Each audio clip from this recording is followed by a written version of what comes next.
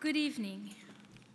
It has been an honor to serve as chairs of the Benefit Committee for the past 2 years. The work of Refugees International is very personal to us, and it is for that reason that we want to thank members of the Benefit Committee and our friends for their generous sponsorship and support. We know you have a choice in the many causes you support, and we are grateful you chose to walk this road with us. It is difficult to convey the essence of fear and despair felt by involuntary displacement, whether you're a king or president or ordinary citizens like us. I recently came across the writing of Rania Abu Zaid, where she captures this feeling in her powerful book about the horrors of civil war in Syria. Exile is about more than displacement. It is the physical rupture of community, the erasure of memory and identity, and untethering from those who know your family and history. It means you have to explain who you are. In Germany, Suleiman was just another foreigner, another refugee, another Syrian, another Arab Muslim, another number. You are a stranger. You will always feel that humiliation, that pang of indignity, he said. Nobody comes here to be nothing. In Syria, I was somebody. This year, Refugees International would like to recognize Representative Will Hurd as the 2019 recipient of the Congressional Leadership Award. Raised in San Antonio, Texas, he is the first member to serve the 23rd District of Texas in Congress for 3 consecutive terms in a decade, unseating the incumbent, the Democratic incumbent, in 2014 and winning re-election in both 2016 and 2018. The Texas 23rd District includes 800 miles of US-Mexico border, larger than any other district. Having recently visited the Northern Triangle to examine the violence and lack of economic opportunities, he highlighted the need to review of asylum laws, stating that the 1950s asylum laws will not solve the root issues of the problems in the Northern Triangle. He has opposed the idea of a border wall, calling it a third-century solution to a 21st century problem.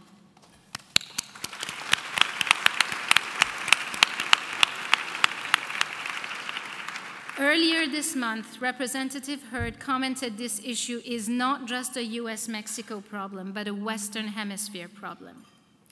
He urged that we need to work together with the Organization of American States to solve the violence and economic decline in the Northern Triangle, expressing concern about cities and civil society groups becoming overwhelmed as the number of migrants continue to increase.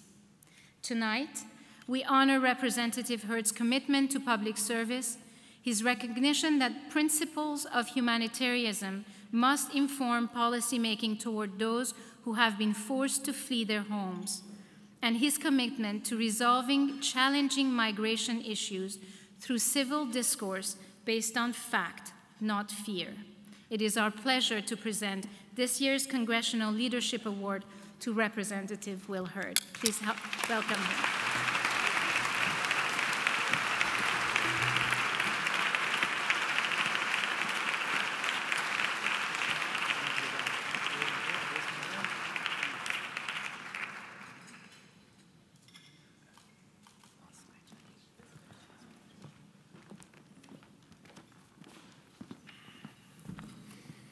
Darya, thank you for this. And let me tell y'all a quick story. During my time in Pakistan, I was asked to lead an expedition to Azad Kashmir following the devastating 2005 earthquake that claimed the lives of 80,000 people. The ambassador wanted his own eyes and ears on the ground to get real-time updates on how the US government could aid the Pakistanis as they grappled with how to recover from this disaster. The destruction from this earthquake was unbelievable. The number of people displaced and cut off from the rest of the country by the debris was staggering. It was the height of winter, getting to negative 20 degrees below zero at night. Following our first reports, the ambassador immediately directed the U.S. military to provide helicopters to help move the inhabitants of entire villages to safety, and I was helping to direct the airlift. We were packing CH-47 Chinook helicopters with 100 to 150 people each trip. One day, I had jumped on one of these helicopters to take me back to my bed-down location when we got a report that there was a village of about 200 people that had been without food, running water, shelter, and electricity for about 3 or 4 days. So we decided to make one more run.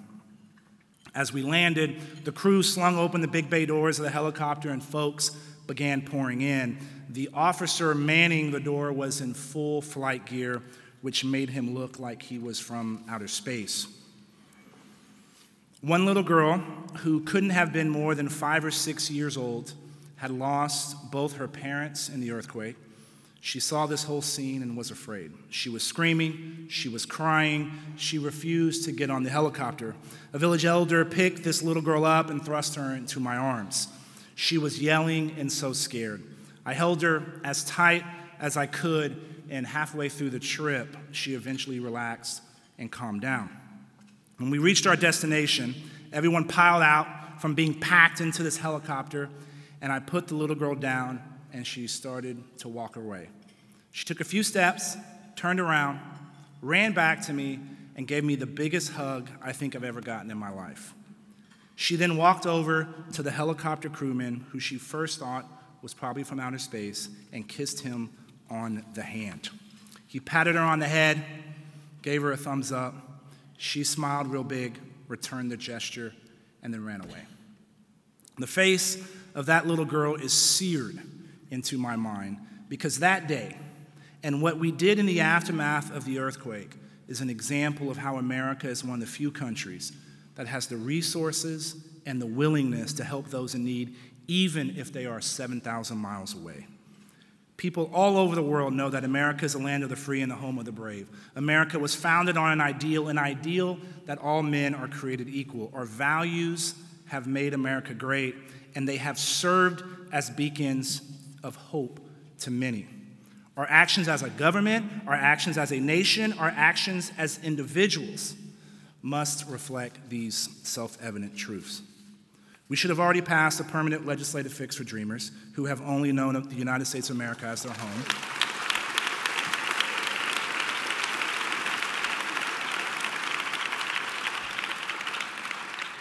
We should have already passed a permanent legislative fix for TPS recipients who have been paying taxes and contributing to our culture, our society, and our economy.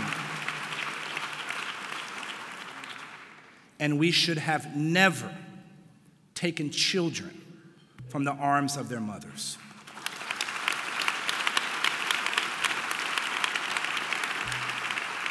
It's an honor to be recognized for playing a small part in this fight we are celebrating here tonight. It's an honor for my name to be included alongside champions like Senator Ted Kennedy and my friend Congressman Ed Royce.